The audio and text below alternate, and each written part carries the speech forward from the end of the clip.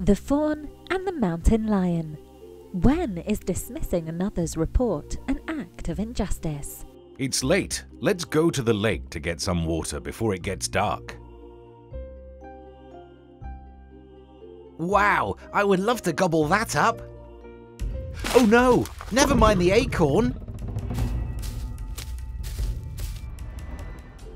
Mummy, Daddy, I just saw a huge mountain lion behind the bushes. We have to go. It is not safe here. If there was a mountain lion behind the bushes, I would have heard the steps. You must have imagined it. I am not sure we should stay.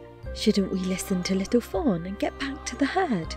He has never lied to us before. Calm down. Young ones don't distinguish reality from imagination, and they always try to draw attention to themselves. Why don't you get some water, little Fawn? You will be thirsty otherwise. This water is delicious, so fresh.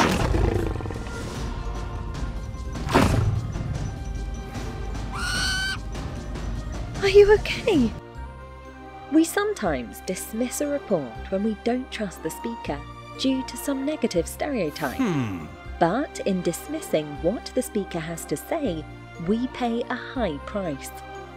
We reject information that can be valuable to us. You are right, Wise Owl. In our herd, females and fawns are never listened to, but little Fawn recognizes a mountain lion when he sees one. To dismiss him is not just risky, it is an injustice. He should not be silenced when he has something to say.